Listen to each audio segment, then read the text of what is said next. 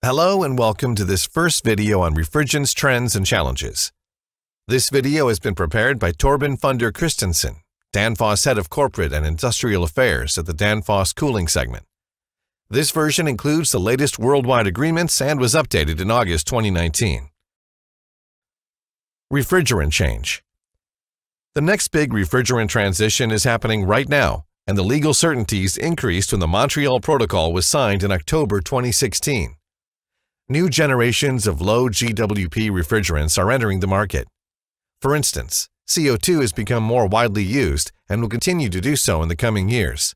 You'll also see a strong shift towards a narrow field of HFC-HFO blends. Many of these new blends are A2L refrigerants, meaning they are mildly flammable. But the market adapts, and these refrigerants will eventually become standard.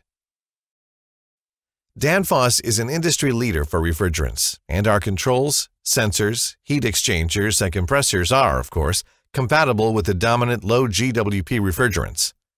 Our R&D department is hard at work ensuring that our products meet current and future standards. With the high number of new refrigerant blends, testing and qualification of products become a long journey.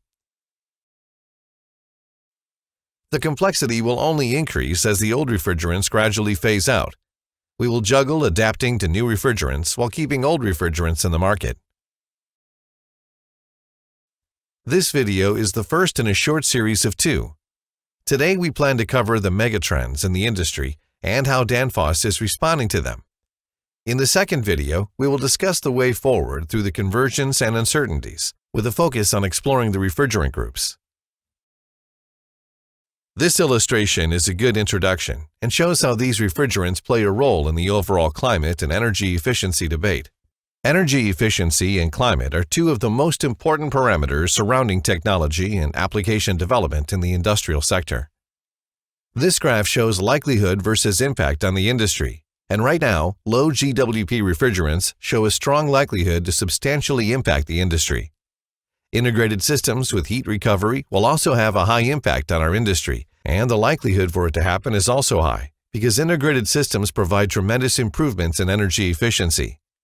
An integrated system is one where you combine heating and cooling and utilize excess heat, instead of just letting it go to waste as exhaust. Demand response is already coming into practice and is expected to become more common in the future.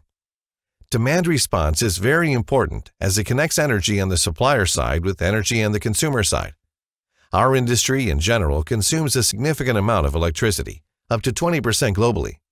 We can offer flexibility to the supply side, which means in the future, we have to reveal all the value in our applications to become demand response ready. Finally, we have to mention emerging cooling technologies that are under development today, including sorption technologies, adiabatic cooling, and magnetic cooling refrigeration. Some of these technologies are not really new, but their relevance is increasing in some regions.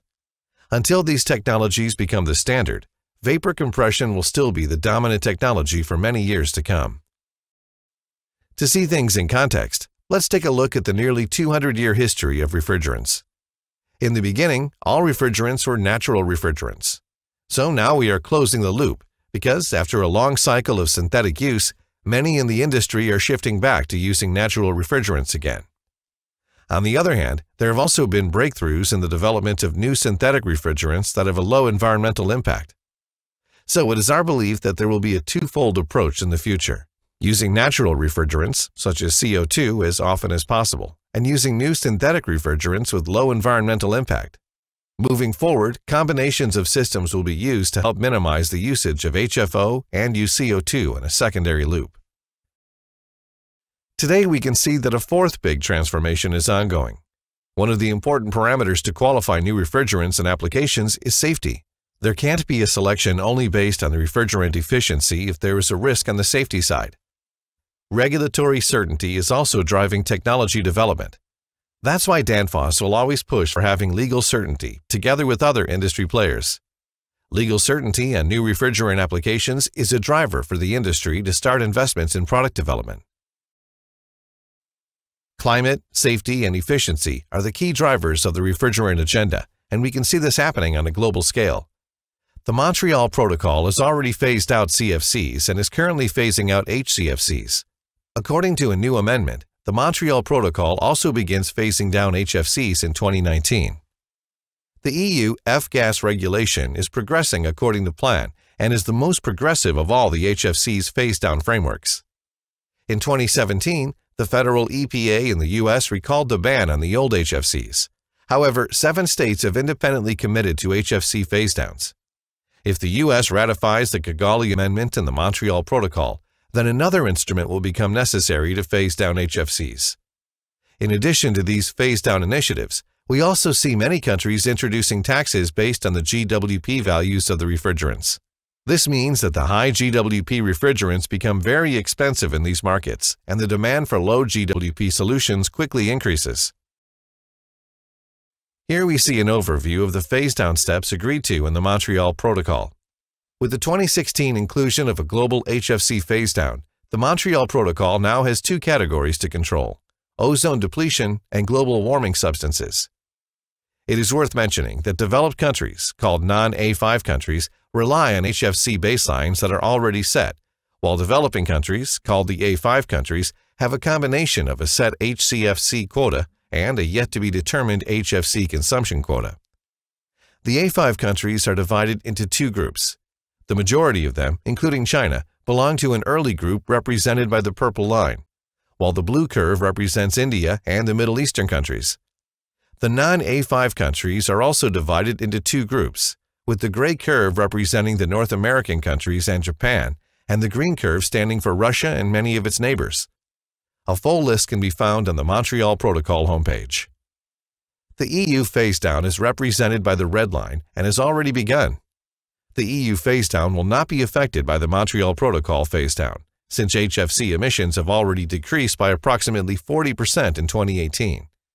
You can find more details in the Danfoss Refrigerant White Paper. How do we in Danfoss respond to the refrigerant changes? We advocate for sustainable solutions as determined by our sustainability triangle. The challenge in using new refrigerants with a low GWP value is to balance the demands in the markets. First of all, we need affordable solutions to have a realistic outlook for success. Second, we need the new refrigerants to be environmentally friendly, not only in regards to their GWP value, but also in terms of energy efficiency in the applications in which they are used. The third aspect, which is extremely important for the acceptance of new refrigerants, is safety. A good example here is that you can substitute R22 with propane or other refrigerants in many applications. However, if you have big refrigerant charges combined with a big leak, you might have safety issues. In many countries, it's a grave concern, so safety standards for installation and usage must be followed. So, the real challenge is to come up with a solution that addresses all 3 parameters, which is what we advocate for. We also believe that having a common industry view is critically important here, so we participate in standardization work that ensures the safe operation of systems. Finally, we develop products and solutions that are compatible with the new refrigerants coming to the market. So this brings me to the end of this first part. For more information, connect to refrigerants.danfoss.com.